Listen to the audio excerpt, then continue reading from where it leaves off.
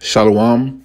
First and foremost, I would like to give all praise, glory, and honor to Yahweh Ba'Hashem, Yahweh Shai, Ba'Hashem, Harakakwadash. That's all praise to the Most High, Yahweh, who the world ignorantly calls God, in the name of his Son, Yahweh Shai, who the world ignorantly called Jesus Christ, in the name of the Holy Spirit. I would like to give a double honors to my apostles and elders of Great Millstone that taught me this truth. And I would like to say shalom to the hopeful elect, the men that are prophesying and laboring in this truth throughout the four winds of the world in this doctrine, and the few sincere sisters that are out there that follow the men of the Lord. To you, I say shalom. Okay, the title of this lesson is Our Women Are an Embarrassment. All right, and as an Israelite man, when you see our women out and about in public, just the way they dress, just the way they carry themselves, it's an embarrassment. Okay, and knowing the truth and understanding that you're an Israelite, you come into the knowledge and the understanding, you see that, that person, that woman is a part of our nation, and you see why we see why Israel has been a laughing stock of all the nations for so long. You see why the other nations look at us with disdain and disgust, because, and this is not to get on just the women. All right. We know, 2/3 of the men out there that ain't going to get it right. But, living out here in Las Vegas is hot, and these women think just because it's hot, they can wear whatever they want. All right, the majority of them are fat and out of shape, and even if they in shape, they shouldn't be flaunting their bodies around because they can. Okay, but that's the liberty that this devil Esau gives these women. Okay, but like I said, the majority of our women are out of shape. All right, and they have no shame. Okay, they have no shame of how they look, how they carry themselves. They're loud, they're boisterous. Okay, and that's not the way that a woman is supposed to carry themselves according to the scriptures. Okay, and like I said, it's just some sincere sisters out there that this doesn't apply to. Okay, that are turning themselves around and coming back to the knowledge and wisdom of Yahweh Ba'Hashem, Yahweh Shai. Okay, and it's going to be a small remnant, like the elect. It's going to be a small remnant that come back of women that turn away from the wickedness of this world, or wickedness which they once did. All right, to dress provocative and follow the wicked ways of this society and the wicked philosophies of the society that pushes this women's lib, and it's your body, you can do what you want with it if you got it, flaunt it, and all that old wickedness. That's all of this. That's all of the devil. That's all of Satan. That's what the damn devil Esau Edom tells you. All right, that's what all women's lib and suffrage was all about. All right, and that's actually an Edomite cause. But what happened? So-called black women hopped on board. All right, and made it their business. And what happened? They took the man out the house. All right, first. All right, which is the head. The man is the head of the woman. Let me get that real quick. Because, all these independent women out here, they think that, they running shit. But at the end of the day, what does the scripture says? This is 1 Corinthians 11. And I started to, now I praise you, brethren, that you remember me in all things and keep the order as I deliver them unto you. But I will have you know that the head of every man is Hamashiach, and the head of the woman is the man, and the head of Hamashiach is the Most High. So there's an order in everything. The Most High is all about order. All right. And the majority of these women out here are out of order. All right. And that's just, and part of it is the way they dress, but just their whole attitude, that whole prideful attitude they have about themselves. It's an embarrassment. When you come to the truth and you see these things for what they really are, and see how gone our people are, especially our women, you shake your head and shake your head in disgust like the other nations. All right. So, it's a bunch of scriptures I can get into, man. So, let me try to knock these scriptures out. And, Lord willing, this is edifying to the elect. And, you sincere women out there, continue to follow the men of the Lord, continue to follow the Lord. And it may not seem like it, but the Lord is watching, and he's going to bless those women that out there that are trying to follow his ways and follow his righteous ways. All right. This is the book of Sirach, chapter 26, in verse 25. A shameless woman shall be counted as a dog, but she that is shamefaced will fear the Lord. Shameless women. These women are shameless out here. So they're going to be counted as a dog. All right. But she that is shamefaced will fear the Lord. And these women don't fear the Lord. All right. These women have made Esau, Edom, the so-called white man, their God. That's who they fear. All right. They fear that Esau is going to cut off their EBT, that Esau is going to cut off their Section 8, that Esau is going to take any kind of benefits that they have. Esau is going to, can fire them for their job. They fear the damn devil, not the Most High. All right. That's what's wrong with that. And that's one thing that's wrong with our women. OK, that's Esau pushing that vibration out there that you don't need a man. You don't need a man to do anything for you. And, but at the end of the day, we're going to see. All right. All these women that out here that don't say they don't need a man. We're going to see where your covering, where your protection is going to come in that day. OK, this is for Isaiah 3. And I'm going to start at verse 16, actually. Yeah, because this is how the Most High cursed you women.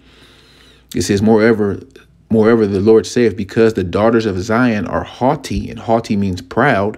All right, our women are very proud. You can't tell them shit. All right, they know everything. You can't correct them. Okay, you can't show them where they're going off, because in their mind they ain't going off. They're right. They're right in their own mind. All right, but the scripture says there's a way that seems right to a man, but the end there are the ways of death. All right, and this is nothing but a death style that our women are living. Okay, it says, moreover, the Lord saith, because the daughters of Zion are haughty, meaning proud, and walk with stretched forth necks and wanton eyes, walking and mincing as they go, and make a tinkling with their feet. Therefore, the Lord will smite with a scab the crown of the head of the daughters of Zion, and the Lord will discover their secret parts. All right, that's why the so-called black women can't grow hair. All right, yeah, some of them have hair, but it ain't in abundance. And what's going to say? Because the curses is heavy on the Judite woman, the so-called black woman, because they're the head tribe. Okay, that's why Judah went through such hardcore bondage here in America, because they're the head tribe. All right. But trust me, the other nations, they had their punishment. They had their slavery. But Judah is always going to get it worse because they're the head. OK, just like you have a group of brothers and sisters. Whoever's the oldest is going to get the worst ass whooping because they should have known better. All right. Just like this, the so-called black woman is getting it worse because they're the head tribe. All right. It says, in that day, I will take away the bravery of their tinkling ornaments about their feet, and the cauls and their round tires like a moon, the chains and the bracelets and the mufflers, the bonnets and the ornaments of the legs and the headbands and the tablets and the earrings and the nose rings and the nose jewels, the changeable suits of apparel and the mantles and the wimples and the crisping pins, and all these are all the delicate things that our women, wore, like, jewelry and had their hair certain type of ways. The Lord's going to take all that away. All right. And especially these women in this day. All right. These women are about to lose it because they're going to have to lose everything that they have in the society, all these delicacies. The Lord's is going to take that away. All right. The glasses of fine linen and the hoods and the veils. And it shall come to pass that instead of a sweet smell, there shall be a stink, and instead of a girdle of rent, and instead of a well set hair, baldness, and instead of a stomacher of girding of stomach cloth, and burning instead of beauty. All right. Hey, these women are going to be jacked up out here. OK, and it's all in righteousness because they've been proud against their head. OK, which is the man. All right. And they've been proud against the Most High because the Most High set an order. But Esau changed that order. And what did our women do? They went right along with it.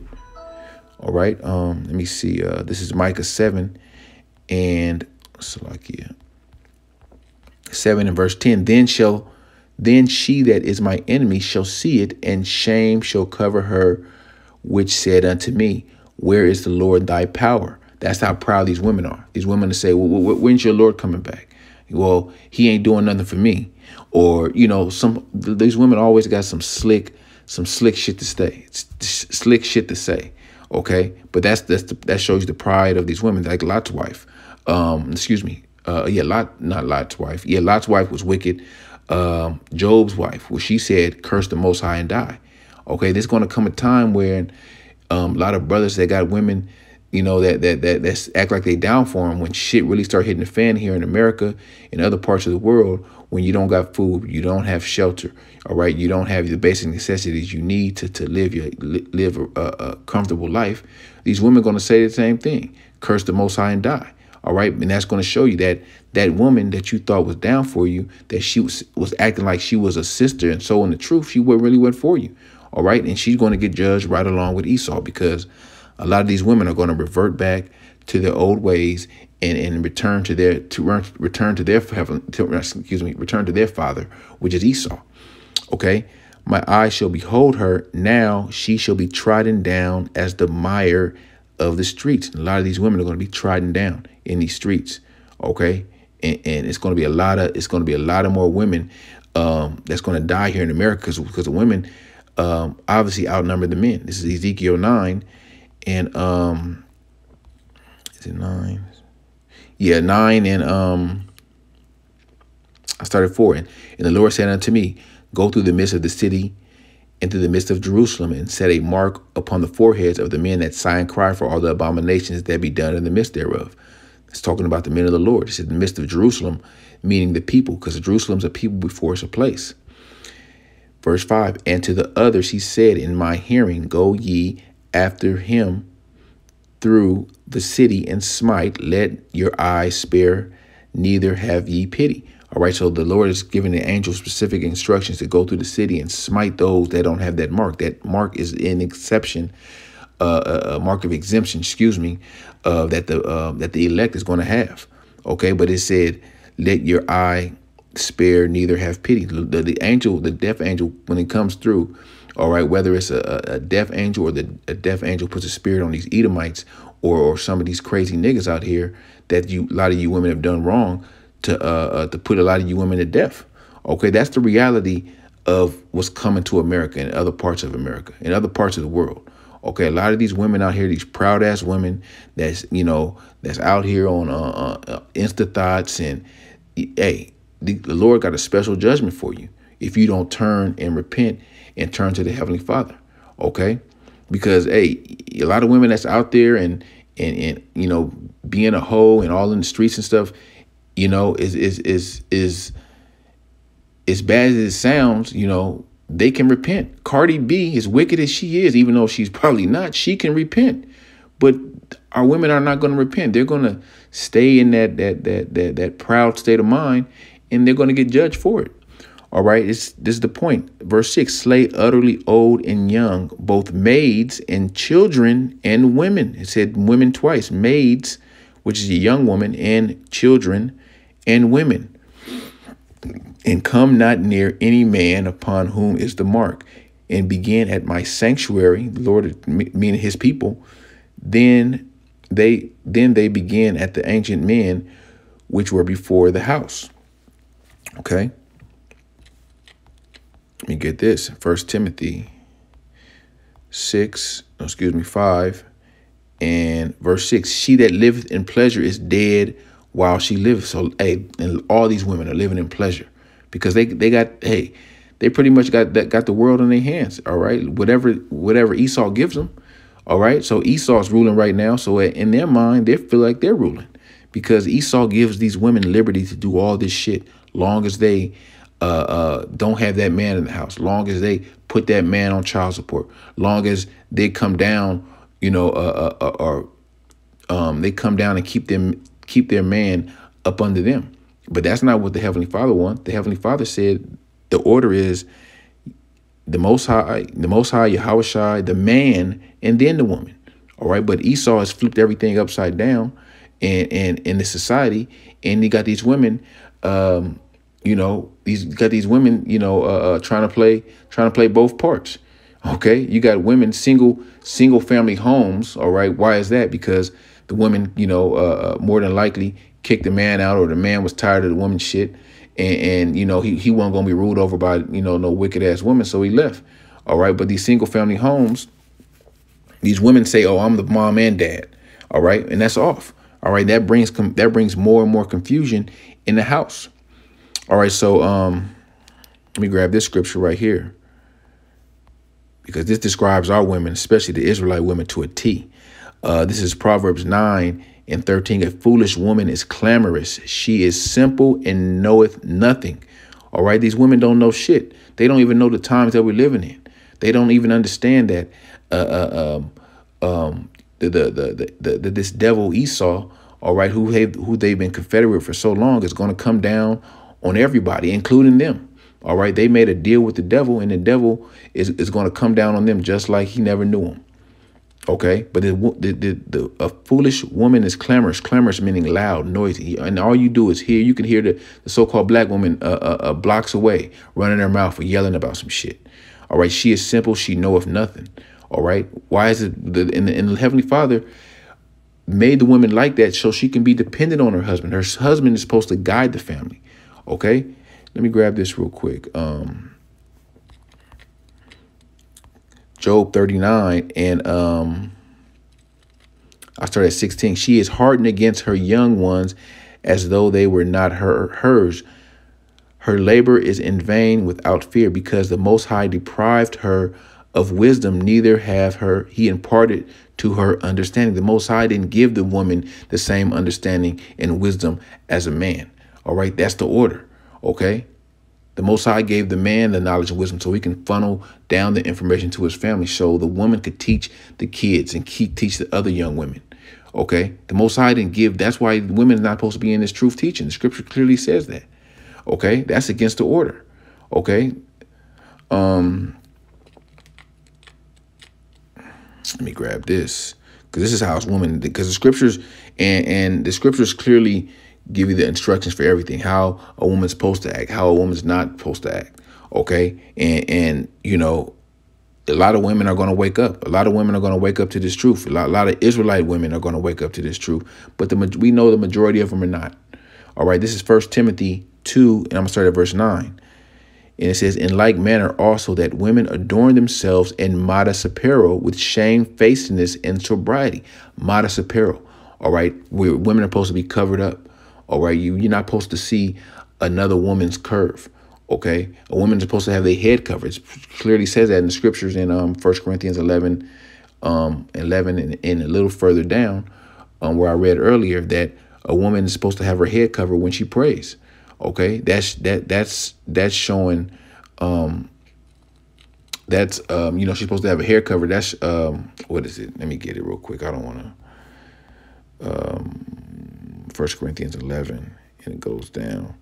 For if a woman be not covered, 1 Corinthians 11 and 5. But every woman that prayeth, so like I started at 4. For every man praying or prophesying, having his head covered, dishonoreth his head. For every woman that prayeth or prophesieth with her head uncovered, dishonoreth her head. For that is even all one as she were shaven. So like I read that again. For that is even all one as if she were shaven. But if a woman be not covered, let her be shorn.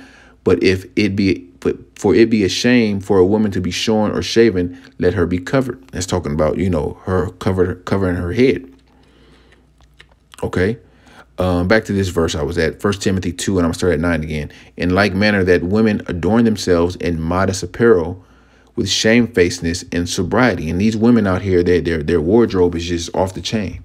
Okay, they'll wear all these what they call them, yoga pants, and I see these women out here with biker shorts on, and they have the little shorts on with the top with their fucking stomach out, and or fat ass bellies out. That's it's embarrassing. Like the title of this lesson, that's embarrassing, man. To see that, that's embarrassing. Even if they walking with their husband or their man, that's embarrassing for them. He should be embarrassed. But a lot of these simp ass niggas are out here. They go along with it. All right, they walking behind their women because the scripture says, women rule over them. Okay. All right. Back to the scripture. not with broided hair and gold or pearls or costly array. And all those things draw attention. All right. A woman shouldn't be having all these things to be drawing attention to them. And these women love attention. These women love compliments. These women love for men to tell them how good they look and, this and that. These women love that. But the woman shouldn't be looking for that. The woman should be looking for that from her husband, her man. Okay. Verse 10, but which becometh woman professing godliness with good works. Let woman learn in silence with all subjection. But I suffer not a woman to teach, nor usurp authority over a man, but to be in silence. Okay? A woman's not supposed to teach. She's supposed to teach the family, the children, all right, the young women. Okay? And a woman's not supposed to usurp authority over men. You got in this society, you got a lot of women that are supervisors and managers and over men. Okay. And what does that do to her ego? She thinks that, she can't be stopped. All right. She could do anything. She's independent. All right. You're going to see a lot of independent women out here get judged by Yahweh Shem Shai in these last days. Okay. Next verse I want to get is Titus chapter 2 and I'm going to start at verse 3. The aged woman likewise, that they be in behavior as becometh holiness, not false accusers, not given to much wine, teachers of good things. Wine is the philosophy. Wine is, and also it could be twofold as far as, women out here. It's a lot of women out here, especially our women, that like to get drunk and loaded and be all extra belligerent and stuff. That's not how our women are supposed to act. Okay.